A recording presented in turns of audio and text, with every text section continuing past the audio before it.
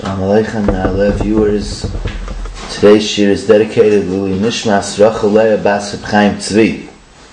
We're continuing in the Gemara Brachot in the sugya of Birchat Hatorah, the obligation that one is required to recite special brachos upon the recitation, prior to the recitation of the study of Torah.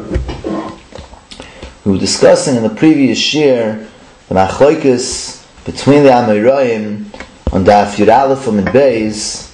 The Gemara says in Daf Yud Aleph Amud Beis, Amar Rav Huna, L'mikra tzarich levarech, L'medrash einay tzarich levarech. That Rav Huna stated that one is required to recite Birchat Hatorah, one is required to make a bracha prior to the study of Chumash, but not prior to the study of Medrash, of the Midrashe Halacha, of the Mechilta, the Sifra, the Sifri, the Midrashim which expound on the Psukim and derive halachos through the drashos of Psukim. Rabbi Lezer said, L'mikra u'lemedrash tzarich levarech. One is obligated to recite Birchat Hatorah both when one is studying Chumash, Psukim, and when one is studying Medrash, before proceeding to learn either Chumash, Torah Shebechsav, or Medrash, which is Torah Shebal Peh. There's an obligation to first recite Birchat Hatorah.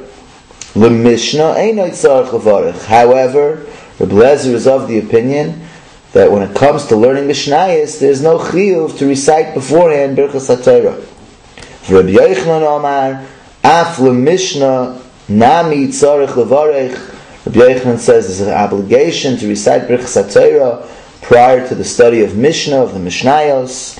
Aval l'talmud einay tzarich levarech. But it's not required to recite Birchat Hatorah before learning Gemara. V'Rava Omar, af l'talmud tzarich levarech. That's the girsa that we have in the Gemara, that Rava is of the opinion that even for learning Gemara, there's an obligation to recite beforehand Birchat Hatorah. So there's a machlokes here in the Gemara between the Amoraim on which chelik of Torah, on which part of Torah is there a din to recite Birchat Hatorah, the special brachos of which were established in connection to the study of Torah. Which part of Torah is there an obligation to make those brachos before commencing to study?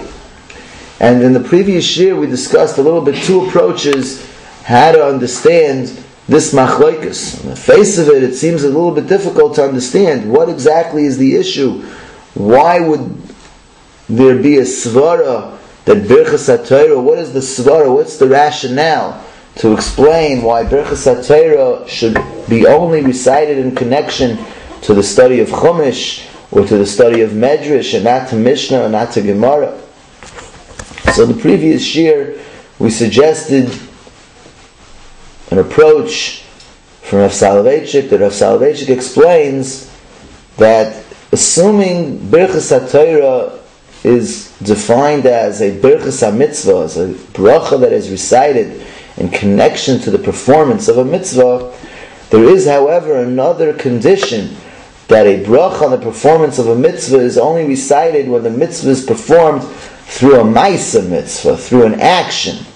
But a mitzvah that is performed without an action, there is no bracha.